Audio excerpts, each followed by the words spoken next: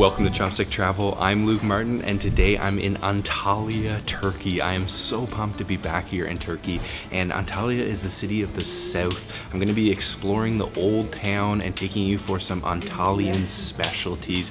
This city is a famous tourist destination, but there's also some really authentic Turkish food. It's going to be a great episode, so make sure you stay tuned until the end. Let's go eat some Turkish food.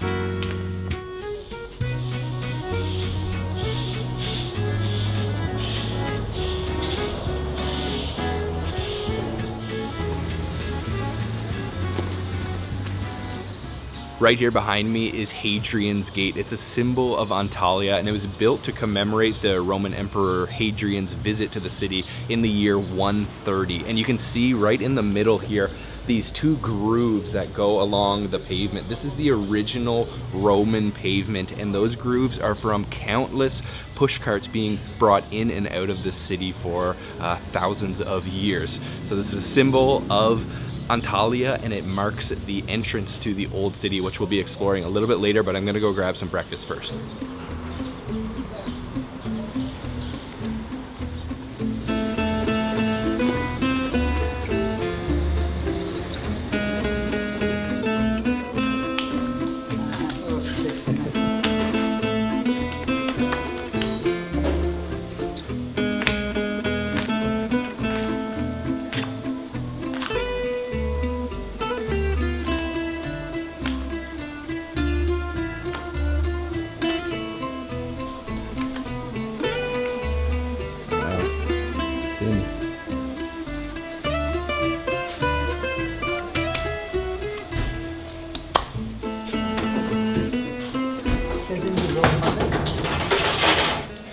For breakfast, we've come to a legendary restaurant here in Antalya called Börekçi Tevfik, and they're making Antalyan style sürtme börek, which is a thin bread, almost like a mardabaki.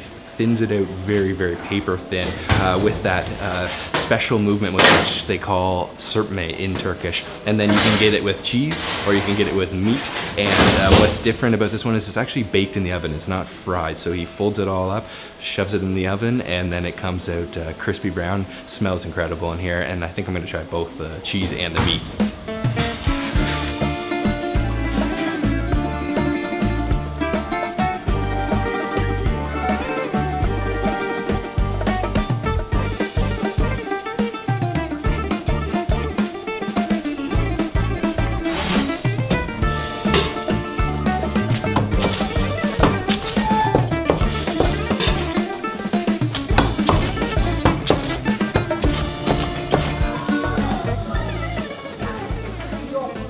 This restaurant has such a cool vibe. It's really hidden, tucked in this back alley, and it's been around since 1930, and Mr. Tevfik is a one-man show. He's making them all to order. They're all freshly made, and I've got both the different types that he's offering on his menu, which is only 2 different things on his menu, and chai.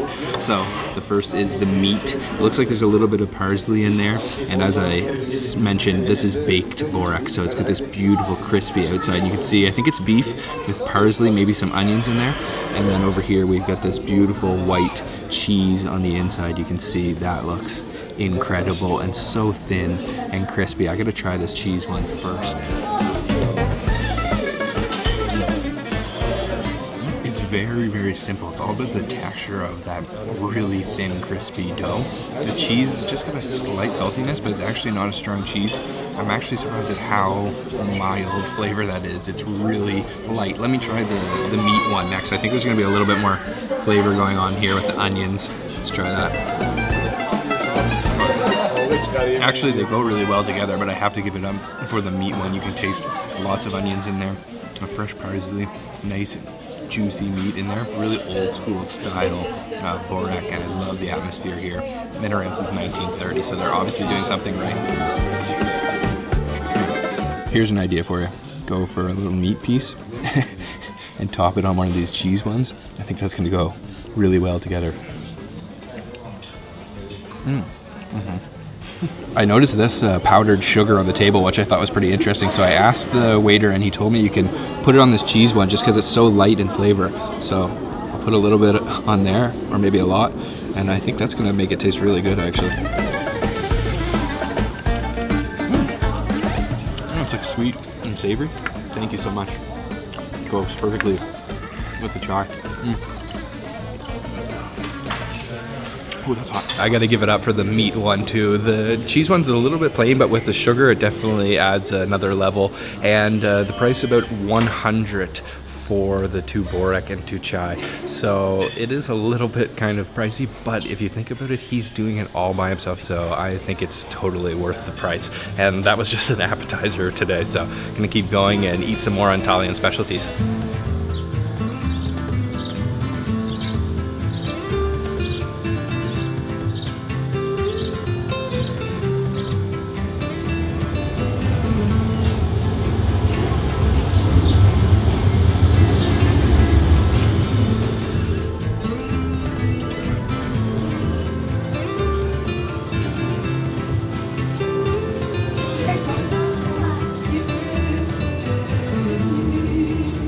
If there is one dish that is most representative of Antalya, it's tahini piyaz, bean salad with tahini, sesame sauce on top, and it's often accompanied by kofte, which is little fried meatballs. So I've come to a place called Börekçi Sami.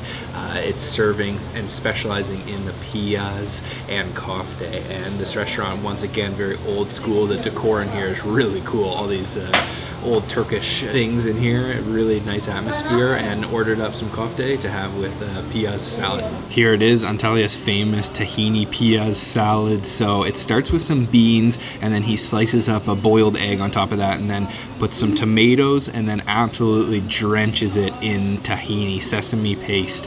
And then on top of that, some olive oil, some lemon juice, and some onions, and then a little bit of parsley on top. It's a beautiful looking salad, and then served with a side of some pickles, lemon, and chilies. Here are the kofte. This is not an Antalyan dish particularly, but you can find it all across Turkey. It's just commonly eaten with the piyaz salad. So little meatballs, a little bit of, looks like cumin on top, parsley served on some bread, some grilled peppers on the side, some tomatoes and onions. And then this is kind of cool.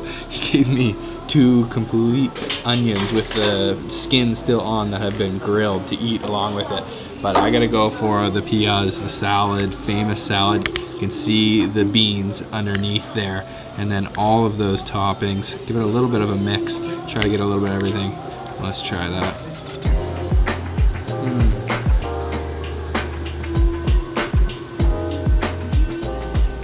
Wow, that is an absolutely lovely salad. It's so light and fresh tasting.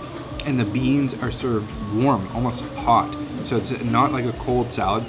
You get the crunch from the fresh onions, a little bit of sourness from the lemon, but really the dominant flavor is that nutty aroma from the tahini, that sesame paste on top. Oh my, that is much better than I actually thought it was gonna be. That is really, really addicting.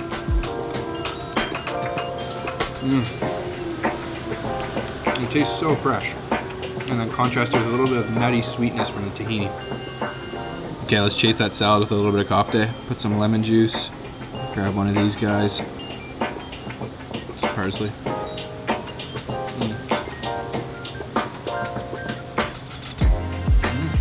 Nice flavor of cumin on there. Really, really juicy on the inside. And yes, it does accompany this salad really good, because this is such a fresh, light salad. And then you get that kind of oily, juicy meat with it.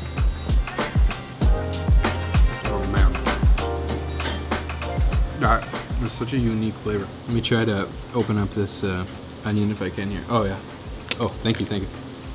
This will help a lot. There we go. Grilled full onion, the skin on. Oh yeah, it's like super juicy on the inside. Try to grab a little slice and then have that with my kofte. That was delicious, and I'm loving this restaurant. It's such a homey feel. It literally feels like I just walked into someone's home, and he offered me a dessert. This is a classic dessert called kabak tatli. It's a pumpkin that's been cooked down with sugar syrup and then covered in tahini once again. It looks like it might be a different type of tahini because it looks a little bit different color, and then covered with walnuts. And look at how soft it is. Oh wow. Let me give this a bite. That looks beautiful. Look at that pumpkin.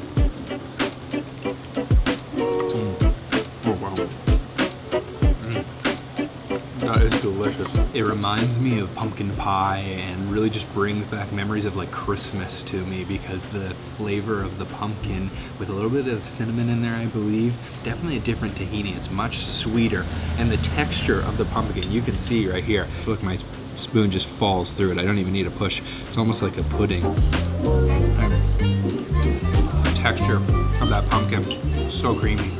Yum. That was amazing. So that was Piyazcı Sami, really delicious piyaz with tahini, and their dessert was amazing too. The coffee, everything. It's a perfect combination.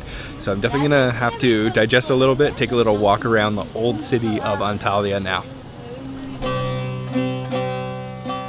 Allı durnam bizim ele, yar gülüm gülüm, kız gülüm gülüm, durmalar ey.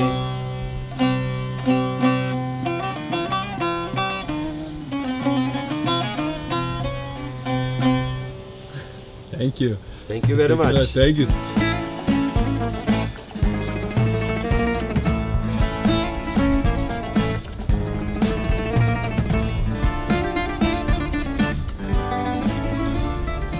I've come to this little lookout point that overlooks the old harbor of Antalya. It was built in the 2nd century by the Romans. It's still a functioning harbor, but now it's really touristic, and I'm gonna take a little walk through the back lanes of Antalya's old city now.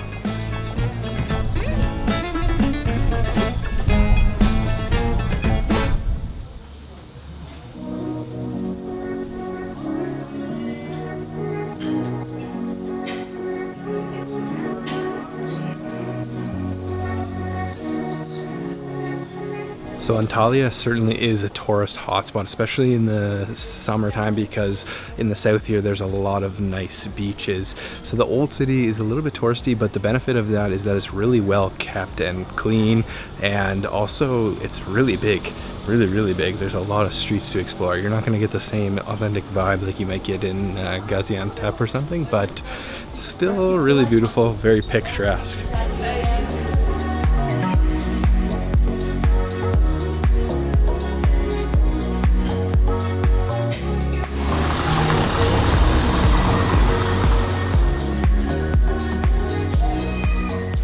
One thing that's really cool about Antalya is it's a really big city, but there's beautiful beaches directly inside the city with incredible water. And let me tell you, after walking around that old town, I really wish I brought my swimming trunks, because I would jump in there in a second.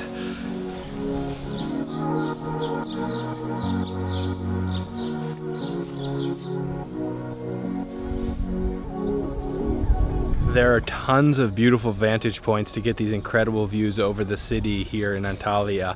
I've come up to Hadrian's castle. I don't know anything about it. It's old. It's too damn hot to be sightseeing anymore, so I'm going to eat.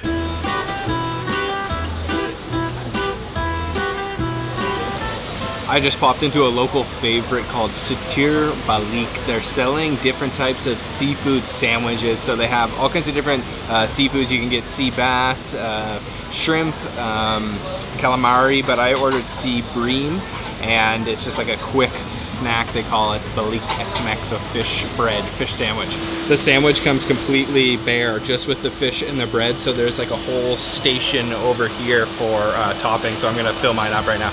Spicy pepper, pickles, maybe a little bit of rocket. Onions, of course, generously. And I think I'll just grab a lemon and maybe a little bit of this red cabbage. There we go. This restaurant's just sprawling out onto the sidewalk, street food style. Go for a little squeeze. Some lemon. Oh yeah, that's gonna be good. Nice crispy sea bream. Let's try.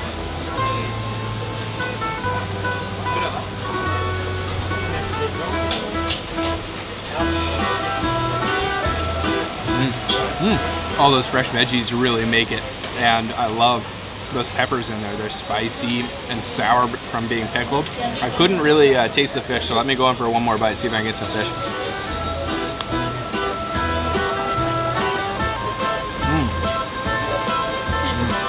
Got a nice bite of the fish there, super crispy still and very fresh tasting. I love the style where you can just dress it yourself. It's like Subway sandwiches, but do it yourself, add as much toppings as you want.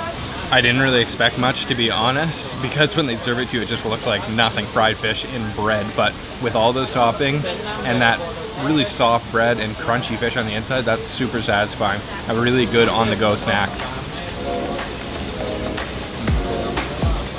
Definitely recommend this place. All the information for the places I'll visit today are down in the description box. If you want a quick, cheap sandwich to fill you up with some fresh seafood, definitely recommend.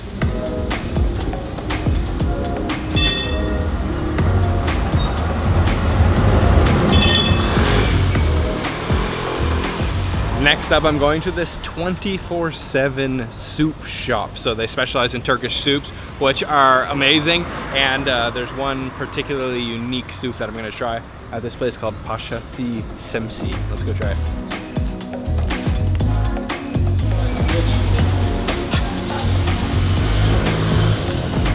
Oh, the feet.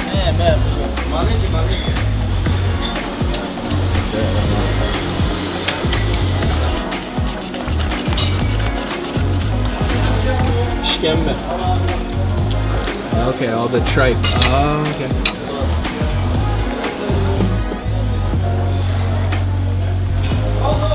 Ezo gene.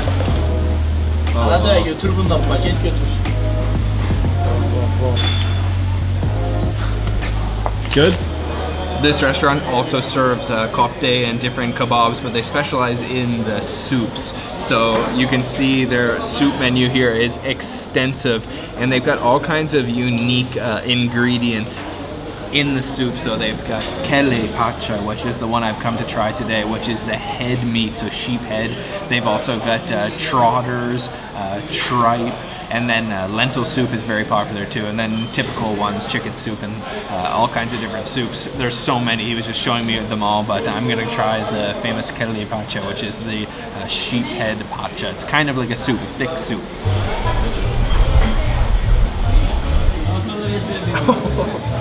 Thank you. So this is hot butter that they're pouring on top of the soup. Whoa, that smells incredible.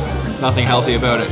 Thank you, kelle paça. So he just poured the hot butter on top of it. You can see in here, we've got cream. There's this thick, thick cream. And then all of that head meat, that sheep head. And look at that burnt butter on top. That smells so good. Wow, the soup looks incredible, and this is particularly popular here in Antalya. Besides the kelle paça, I ordered the lentil with chicken, so there's like shredded chicken in there, and then that burnt brown butter all over top that they just poured on. And I didn't order this, so I'm not exactly sure what it is, but it looks like some kind of panini, maybe with cheese inside. But I'm gonna try the kelle paça, the reason I'm here. This beautiful thick, look at that, head meat soup.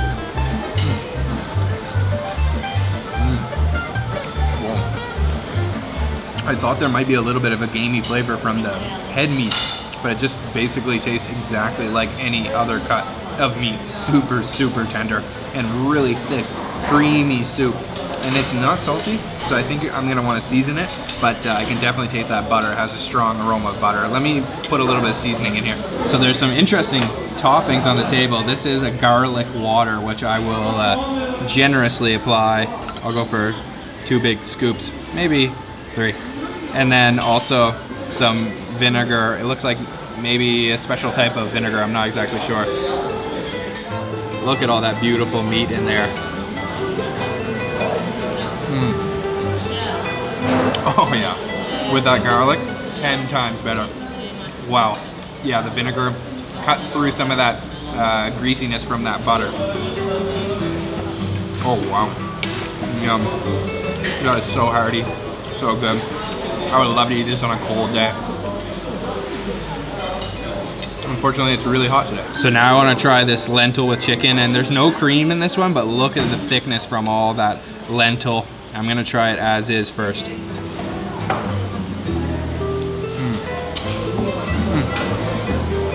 That is beautiful. That has such a nice, refreshing, natural vegetable flavor from those lentils. And then really soft chicken in there. And again, it's not seasoned, so it's not salty. It's just very plain. But the natural flavor of those lentils are incredible. And I don't know what to do with this, but first thing I'm thinking is I'm gonna dip it in this soup here. Why not, right?